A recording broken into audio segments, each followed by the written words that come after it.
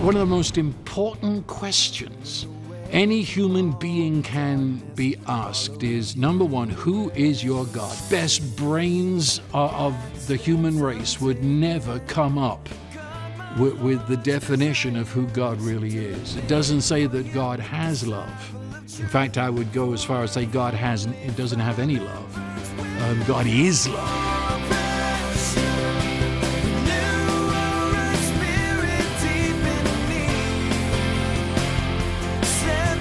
Boy's coming home, he hates himself. I'm no longer worthy to be called your son. And the father goes into that darkness and says, right there, I love you. How can we possibly not accept this love, which is seen, the prodigal son comes home, and in coming home, he'd made up the little speech in his mind. He had not repented in the far country. Actually, he was coming home with a business deal that he would live at arm's length from his father. And he was saying, make me as one of your hired servants. A hired servant in the New Testament was not someone who lived on property. It was a temporary worker. It was your craftsman that was available if you needed him. And they usually would be selected at 5 in the morning down in the marketplace, and they worked for the day or the week or whatever. And the son came home for a square meal.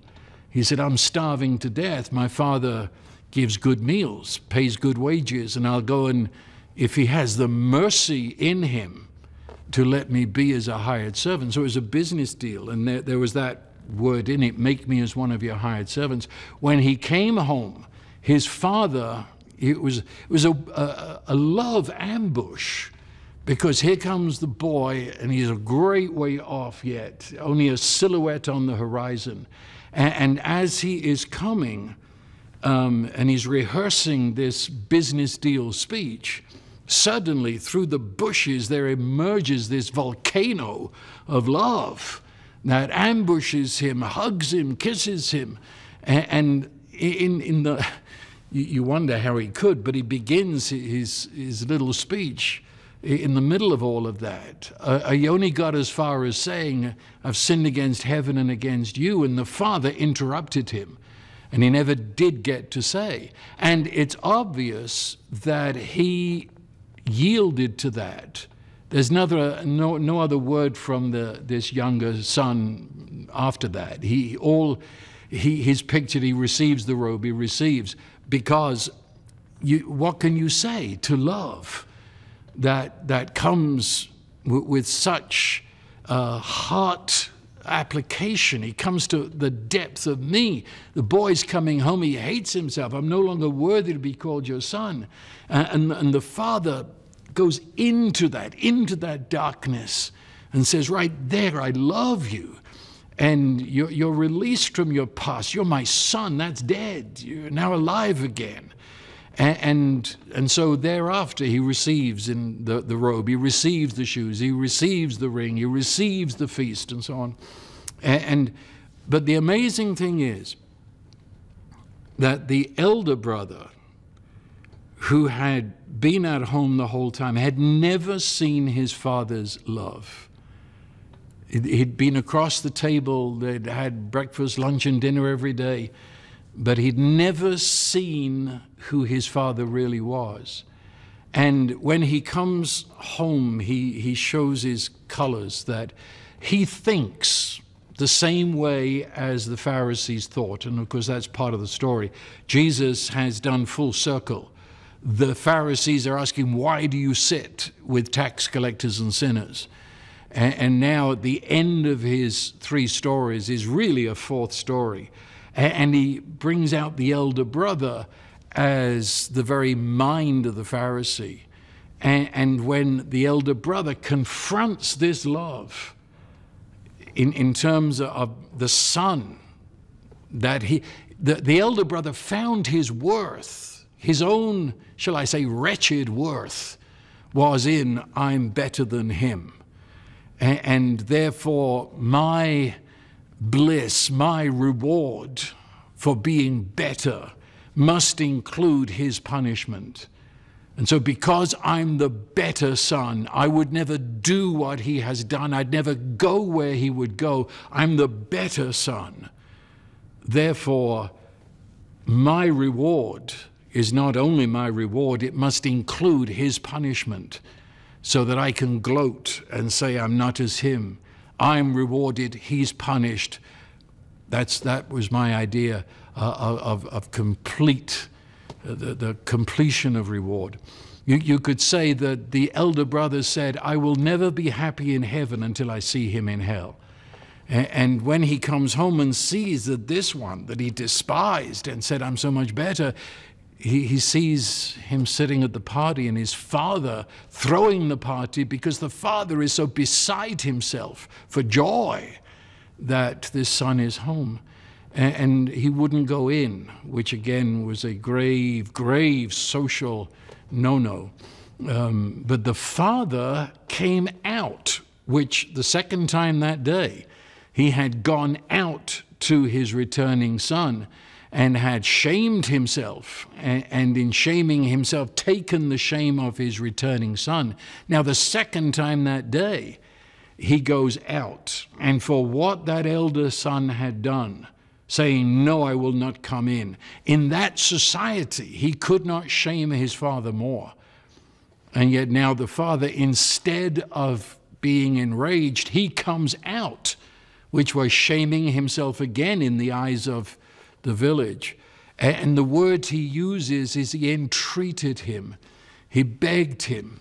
He let love reach out to him and saying, you too are loved.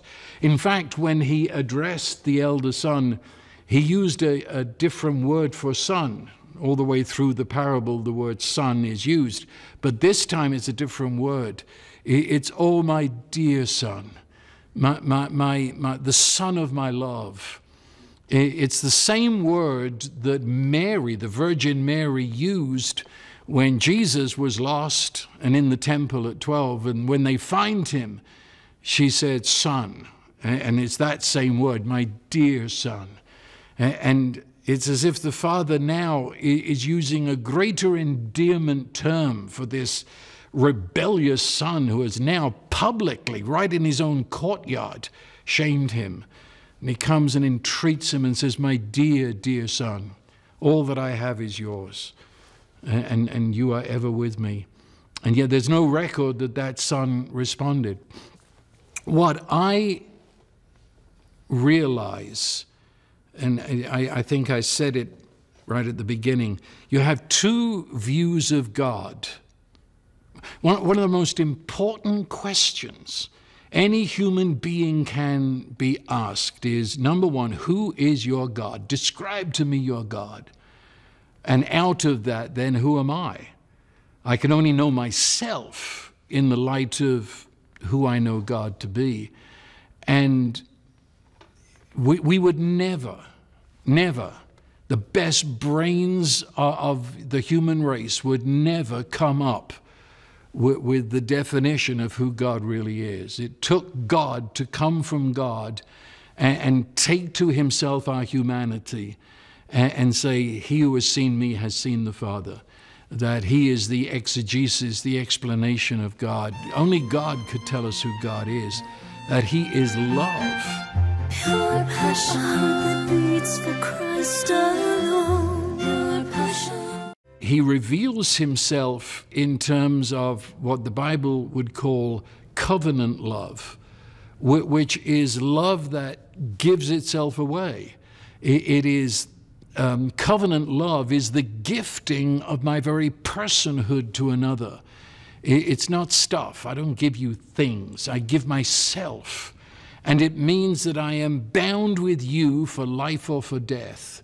It means that I am one with you. We share history, even though it kills me to do it. It's covenant love. I give myself. That's God, the incredible God.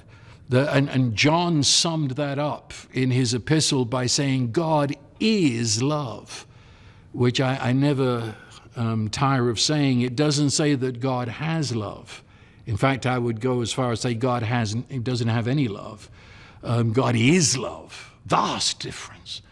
If I had a glass of water, that glass of water could diminish as I use it. But to say, not that I have a glass of water, but I am water, what a difference. And God doesn't have love. That would mean he could heat and cool and on and off, and sometimes he's in a bad mood and so on. But this is, God is love. He can be no other. This is his essence, his very being. So it's the very being of God to give himself away to us, to sit where we sit, to take us, it doesn't matter who we are, where we've been, and say, I love you, and I give myself to you. I share your history that you now might be included in mine, and come and sit with me as my son, my daughter. That's God. And that's the word covenant. That's who God is, covenant love. Well, the Pharisee, and shall I say all the way through history, I'll go as far as to say it's the satanic counterfeit. And if it's a counterfeit, it has to be found among those who would speak of religion and speak of salvation and speak of God, but it's the counterfeit. And they counterfeited the word. You know, Satan is called by Jesus the liar. And the greatest lie that he told from the beginning is, who is God? And the answer that comes via Satan is a twisted, distorted, ugly picture of God. And that picture is of a judge. God is love, who gives himself away to us even when we've crossed the line into death and every form of sin, abomination. Comes and sits with us. That's who God is. The twist on that, the ugly twist, is that God is the judge who views you remotely as you're over there in death and your sin and abomination, and says you are wrong, I condemn you and I damn you. That's the distortion. He's not. Nowhere in the scripture does it say God is the judge. He's love, which means that when he does judge, it's love judging, which is a very different picture. When I look into the face of my judge, he's the one who died for me, the one who came and sat with me to take me where he is. Very different picture. But Satan created religion, and religion pictures him as a judge and only a judge. And the word covenant slides out of the picture and is replaced by the word contract. And instead of a covenant God, it becomes the contract God. And a contract, well, there's no love in it. A contract is a document of self-preservation. If I contract a plumber or an electrician or whatever, it's to make sure I get what's coming to me and he gets what's coming to him. We don't trust each other, so we make a contract. And if you do this, then I will do that. But if you don't do that, then I'll sue you. And if you do that and I don't follow through, then you sue me, and so on. We've got this contract. It's you could say that covenant is summed in the phrase, because, therefore. Because I love you without limit, therefore I give myself away to you for life or for death. The word contract could be the phrase, if, then. If you do this, then I'll do that. If you do it well, I'll reward you. If you do not do it, then I'll punish you. And that became religion, that God was the judge who gave you the rules, and if you keep them, then I'll accept you. But we're never sure if we do keep them anyway, so it's always an iffy matter. But if you don't, and we're sure about that, then says this pretend God with a small g, then I will punish you forever and ever. And you've got the two. Well, the Pharisees believed the contract God, as the elder brother is shown as believing, because he said, I've worked for you, then you ought to give me a goat. no sense of relationship. Covenant is relationship. It's love, standing in solidarity, binding together. Contract, there's no relationship. You could do a jolly good job of work, but you don't come into the family. It's contract.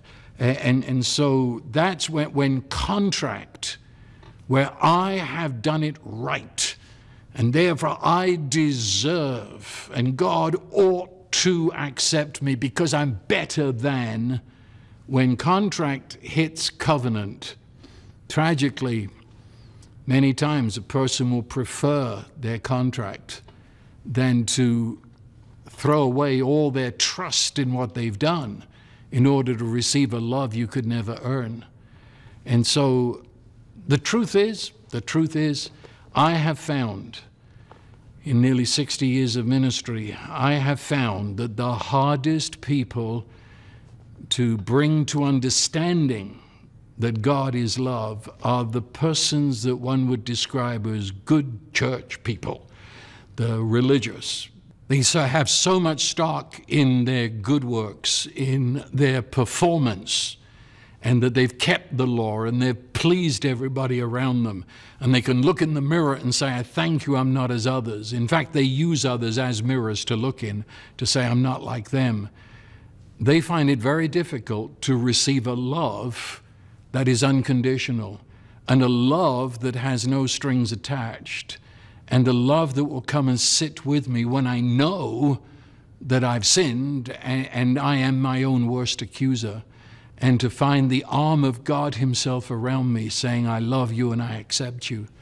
And so I, in my heart personally, I cannot believe a person would ever reject this love if they really saw it.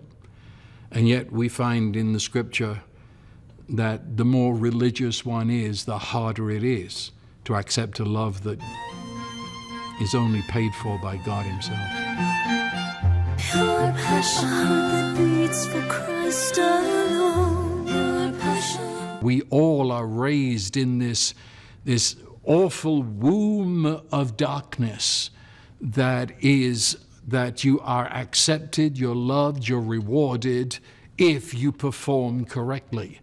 And so therefore it's a natural to go along with this satanic lie that God accepts you if you're a good boy, if you're a good girl, if you do everything right, then you're loved. And love comes as the reward for performance.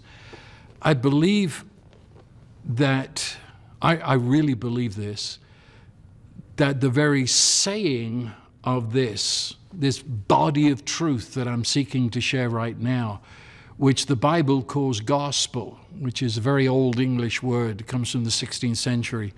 And originally the word gospel meant the good, glad, merry news that makes a man fairly leap for joy. That's out of a 16th century dictionary. And that's what the Bible calls this body of truth.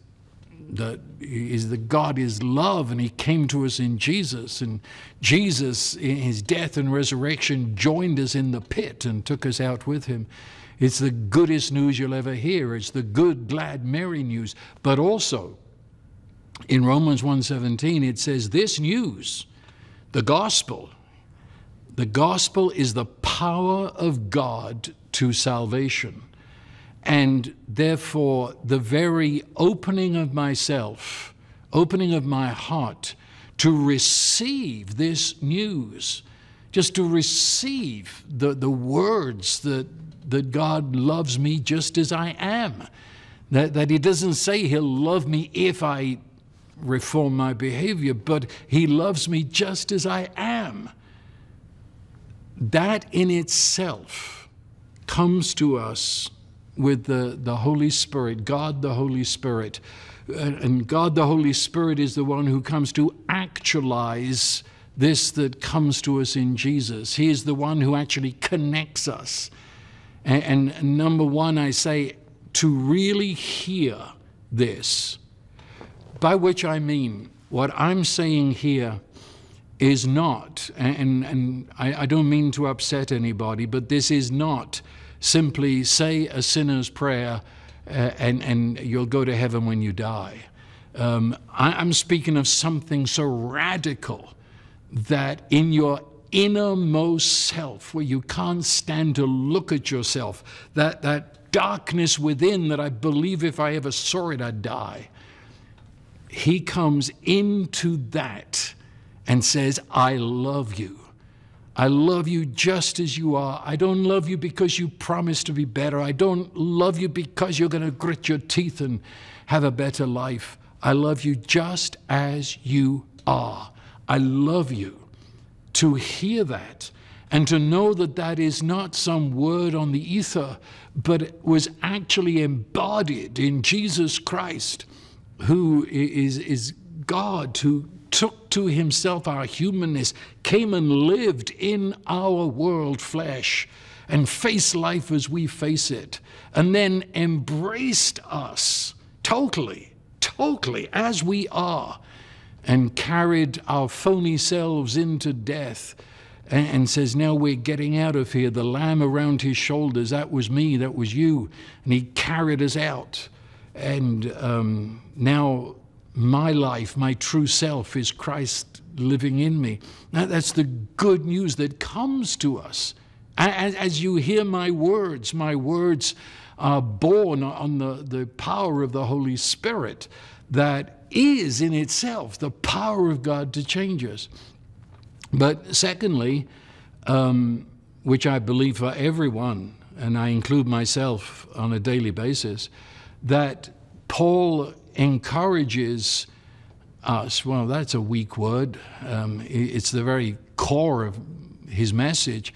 He prayed that the Holy Spirit would open the eyes of our understanding, and that he would show to us, reveal to us the hope to which we have been called.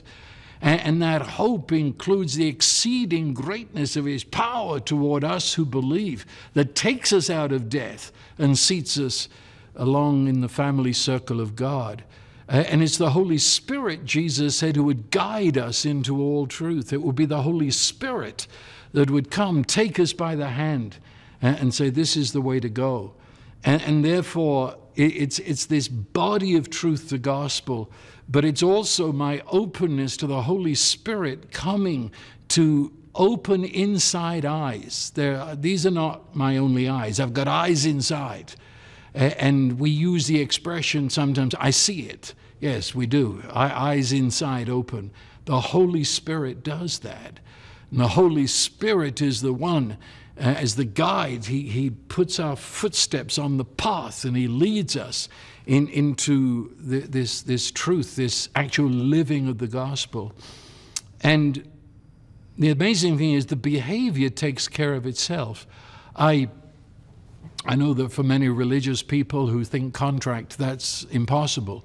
But the fact is, when I see this love, inner eyes, see this love, and when the Holy Spirit, who is love, personal energy of love, who comes to actually be my inner strength and the person guiding me from within, I will realize there are many things that I would now be doing I don't want to do anymore. And I realize that this is inconsistent with my being the beloved of God the Father. And so behavior changes from the inside. It's not now trying to keep an outside contractual law, but it's rather from inside. It's written on our hearts. It's now want tos. And I believe that is what changes us. In fact, it's such a change. There's acceptance of the good news and the Holy Spirit opening our eyes. It's actually called new birth.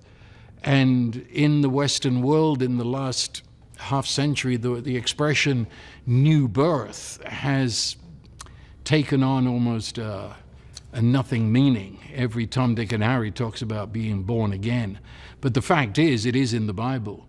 And that expression does adequately describe what I'm talking about.